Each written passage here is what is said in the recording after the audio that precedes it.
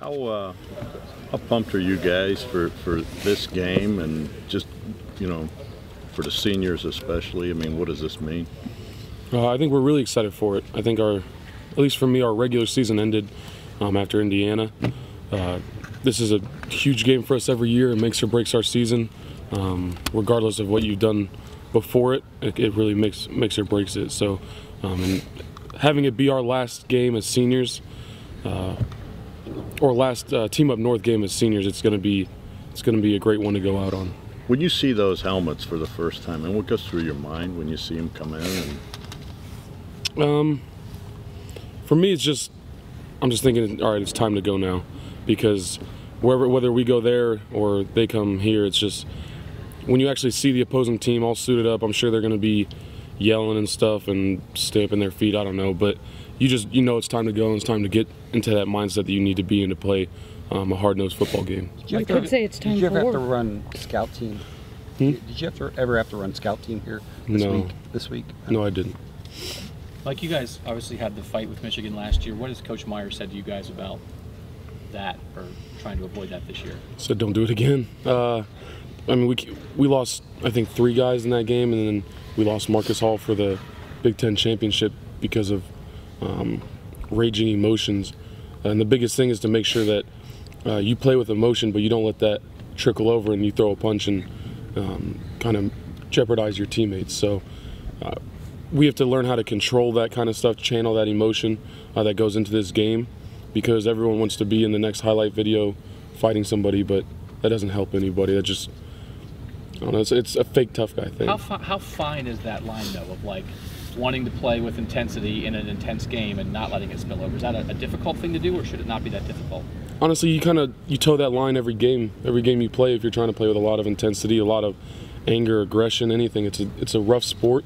Guys are going to be jawing back and forth. You have to know what the limits are and what's worth doing and what's not worth doing. So sometimes you can get away with doing stuff between the whistles and guys go for it. But when you start just jawing at someone and you throw a punch, it's not really well thought out. I mean, you know you're going to get kicked out of the game. You know you're probably going to miss another game after that. So it's just knowing what you can and can't get away with. As you saw that, though, did you feel like Dontre Wilson got ambushed in that game? I didn't even see it go on. I didn't see it happen. I wasn't really too worried about it. I'm really focused in on game time. I think it was Dontre and Marcus and someone else who got kicked out, and then they lost one of their better players. So it's just, for me, it was just something stupid. You kind of almost expect it just because of the nature of the game. I don't know. For me, it's just kind of like, whatever, we need to go win this game. Is it weird at all? I mean, those things are in the highlight videos, though, right? I mean, yeah. Like, whether it's the old ones, or I don't know, Marcus will probably be in the highlight videos for 50 years. Yeah, that kind of was funny to me. When it happened, I was kind of like, well, what do you expect? We just watched this highlight video of Ohio State Team Up North fights for the past week on repeat with this It's Time for War showing or playing the whole time. So, I mean, obviously kids want to fight, and that's just how it is. But so it didn't necessarily surprise me, because especially that Dontre did it, because he's a young guy. Marcus Hall plays with a lot of passion, so once again, doesn't really surprise you that it would be like those guys. That part of it's not, that fight's not in the new video, is it? I haven't looked at it. I haven't seen it yet, or I haven't seen that part yet. Okay. The defense this year. I mean, last year Michigan scored 41 on you guys, kind of exposed what became big problems. Where do you feel the defense is right now? I mean, I really feel like people aren't going to understand this, but I think our defense is a complete defense. The only thing that kills us are these big plays or mental mistakes. For the past couple weeks, we've really not gotten grinded down by passes. We haven't gotten grinded down by the run. People have gotten big plays on us, and that simply comes from mental just lapses. Guys not being in the right place, guys not fitting the right gap, something like that. It's not from guys getting beat or anything like that. Guys are doing their job, and they're doing their job well. Just got to be more consistent. I mean, I think last week we had 4 plays, I think 3 run, 1 pass that would just make us look like, I don't know, like Indiana was running all over us and throwing the ball all over us. But you break it down, I think they had 6 3-and-outs in like between the 3rd and 4th quarter. And I mean, they played 16 series. They're going to have chance after chance, and you give Tevin Coleman that ball again and again. The guy's a playmaker. He's an elite running back. He's going to make some plays. But I think I'm really excited about our defense. Can you compare how you feel about the defense now compared to last year? Last year we had some issues in the secondary. We were inconsistent on the D-line, inconsistent in the linebacker play. So I think this year is just so much more consistent, so much more all around. I think we're more together than we were last year. Just guys play for each other, guys support each other. There's no negativity on the sideline. I think all around we're a much better defense. Mike, you look at this team. When you look at this team, they're not bowl eligible yet. When you turn on the film, what do you see that says to you this is a good team that you need to be worried about? They got a big O-line, just some big guys that'll play hard. They've got a lot of talent across the board at their skill positions. So I don't know what has made them lose. I don't know if their defense is something different because I don't get to watch film on them. But they have all of the makings of a great team, but for some reason they've lost a lot.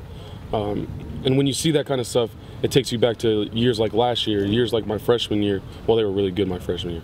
But years like last year where they don't have the best record, but they have all the talent to be a great team when they choose to be. And they always choose to be a great team when they play us. Mike, so talking about your freshman year, the last 3 years you guys have been flying high going into the Michigan game, having great seasons. Your freshman year, it wasn't that way.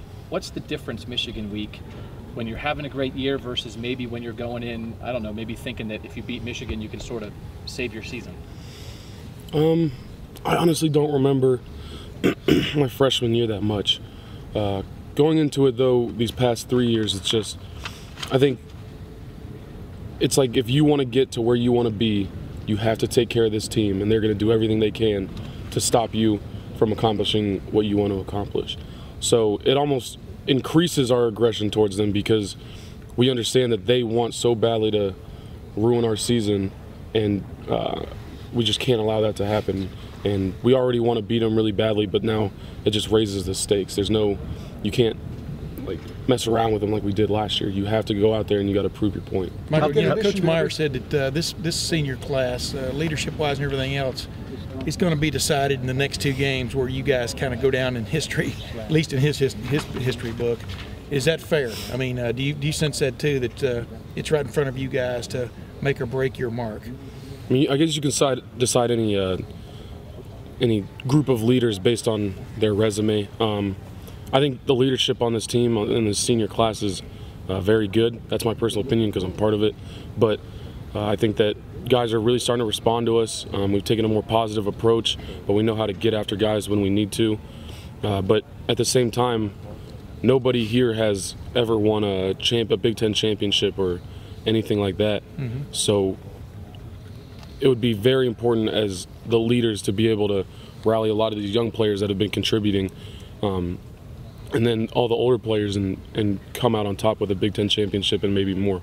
Mike, in addition to everything that everybody's got writing on this, you guys obviously have a lot of writing on it because your record, college football playoff rankings and all that stuff. They've got all this swirling around them about the future of their coach. Does that affect players during a game like this, or is this something that once it gets to kickoff, then you're kind of, your brain takes over and you follow a game plan and you do what you're supposed to do? Or does it have an impact on people? I don't really know about their coaching situation, but I know that once you're in the game, it's only about the game. You're not mid-game up 7 points, you're like, okay, well now we're going to the Big Ten championship. We're down 7 points and like, oh well, we're out. It's all about that team and taking care of business with that team. And if you're up, you want to be up more.